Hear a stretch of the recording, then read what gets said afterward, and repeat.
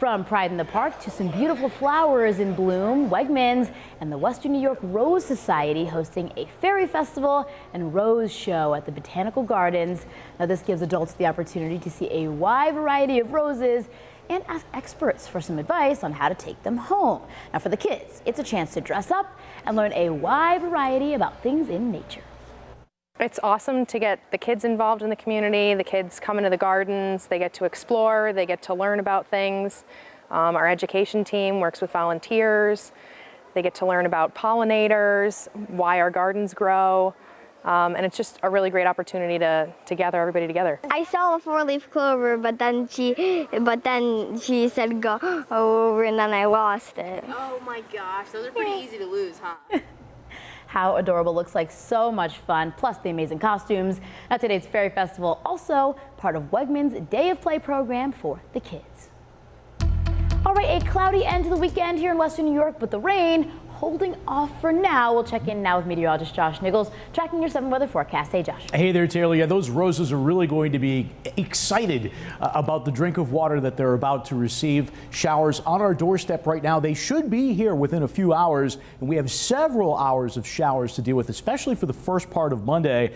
We will see some dry time, especially on Tuesday, but more showers wait in the wings. Want to let you know that this rain is also going to help to cleanse the air. We actually still have an air quality alert in play for moderate levels of pollution right now. We're in that yellow zone. We're going to be squarely in the good zone for tomorrow, but we do have those air quality alerts till midnight tonight. Still a little bit of leftover wildfire smoke. 73 degrees right now with a northeast wind, and the clouds are thickening and lowering. We're at 75 in Olean, 71 in the Falls, 69 in Newfane, and it's about a degree warmer than it was at this time yesterday. All right, where is the rain, you ask? It is not that far off. There are a couple spotty showers here showing up on Super Doppler, mainly from the Falls west into parts of Ontario, but look at this.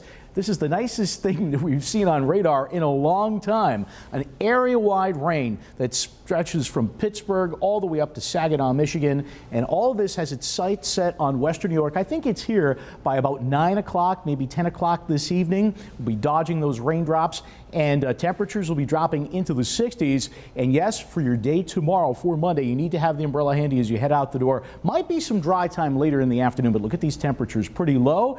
I'll let you know how much more rain we'll see and when it'll warm up in the Super 7-day forecast in just a bit. Taylor? All righty, Josh, thank you. Now to the Philadelphia area where a tanker truck on fire underneath an overpass has caused a section of Interstate 95 to collapse.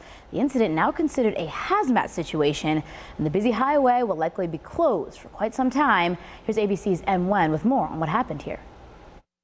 Multiple lanes of Interstate 95 northbound in Philadelphia collapsed after a tanker truck fire erupted underneath an overpass. The northbound side of I-95 has completely collapsed, and the southbound side is not structurally sound to carry any traffic over it.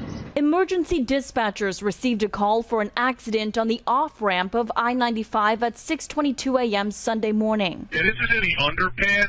Something is ignited. Give me 2 more engines. Large plumes of thick black smoke could be seen hanging over the highway. The fire department says crews have extinguished the fire, but explosions could be heard in the area. Those are the runoff of maybe some fuel or gas lines that could have been compromised by the accident. Okay, so that's what you're hearing. Multiple agencies are now involved in the response, with some expressing concern over the runoff due to the proximity of the Delaware River. The incident upgraded to a hazmat situation. Oh my God, the road's fallen. ER nurse Lisa Taormino says she could feel the overpass begin to slump as she drove over it on her way to work. That was like a sinkhole. It felt like if you were driving and you hit a really big pothole, and the whole entire road just sunk down probably a good 6 to 12 inches. And I was hoping that the car would come back up the other side. Once she learned of the collapse, she says she was grateful to be safe, but frustrated with the response. It probably should have been closed before I ever went over top of it. Officials did not say how long the closure could last, but urged motorists to plan alternative travel routes. M. Wen, ABC News, Washington. Yeah, scary stuff out of Philly, Em. Thank you so much. Well, up next, a local waitress marking a major milestone as she gets ready for her next course. That story on 7 News at 6 continues. It is 6:10. You're watching 7 News at 6. Stick with us.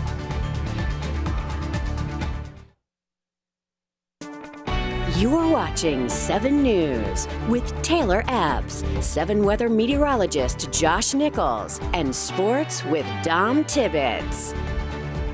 Welcome back, everybody. We'll take you out to Hawaii, where the state's second biggest volcano is putting on quite a show out there. Take a look. Kilauea, which is one of the most active volcanoes in the world, continued to erupt overnight, shooting waves of molten lava from its crater.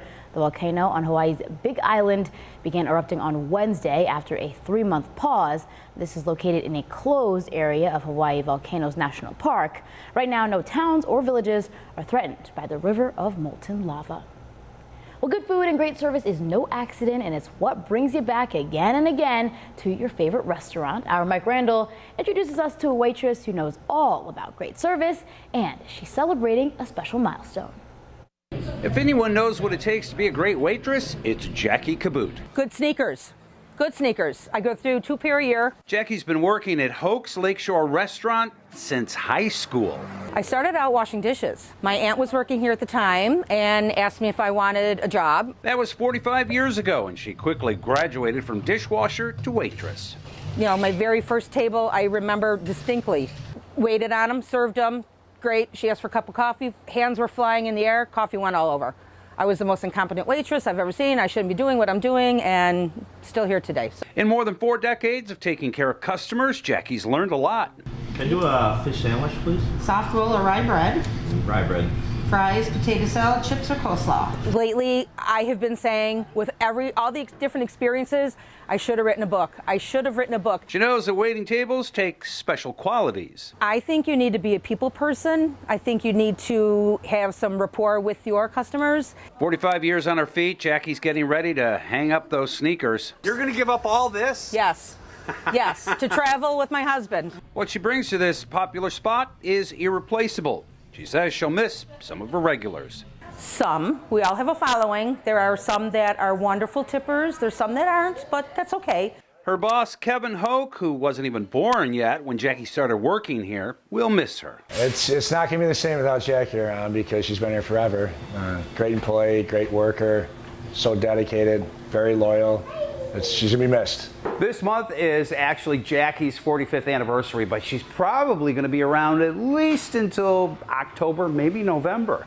So you still have a chance to stop in to Hoke's and wish Jackie happy trails. And congrats on her 45 years. I just love what I do. I love being with the people. Mike Randall, 7 News, Hamburg. Well, a big congratulations to Jackie, and not to rain on her parade, but it is time now for a check-in on the weather. Our meteorologist Josh Nichols is letting us know when we can finally see that rain, Josh. Yeah, it's been 3 weeks, a long time coming, but finally we're getting in on some measurable rain, one of the longest spells without measurable rain in Buffalo weather history, among the top 10, in fact. Made it up to 79 today. Nice to hold off that rain, though, for Allentown Art Festival and all the other activities that were taking place.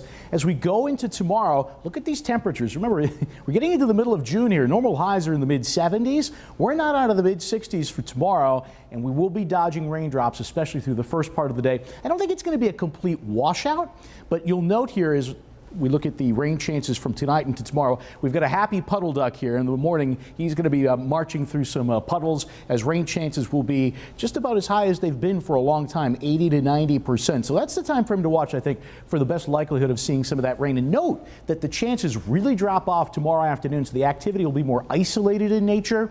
So there will be some dry time later in the day. It'd be nice to have an all-day washout for the lawns, the gardens, and the farm fields, but not so much today. Note that by later on, close to lunchtime tomorrow, some spots will be picking up on close to an inch of rain, and then more waves of wetness move through western New York into Wednesday, and that could leave us with a couple of inches of rain in total as low pressure continues to meander here in the upper levels of the atmosphere, and little disturbances kind of pinwheel around that feature to give us this unsettled weather story. It will dry out later into the week. 73 right now, cloudy. The breeze is coming in out of the northeast, and the overcast will be lowering more and more here in the next couple of of hours, there's that proverbial wall of water back to our west. It is raining now in northeast Ohio, very lightly. All of this, like I said, has its sights set on western New York. Should be here, I'd say, by 9 o'clock tonight here downtown. And it will rain for a little bit. Then we'll get a break. And then tomorrow morning for that commute, you definitely want to make sure that the windshield wipers are good to go. Definitely want to make sure that you have the rain gear with you before you head out. I think by lunchtime,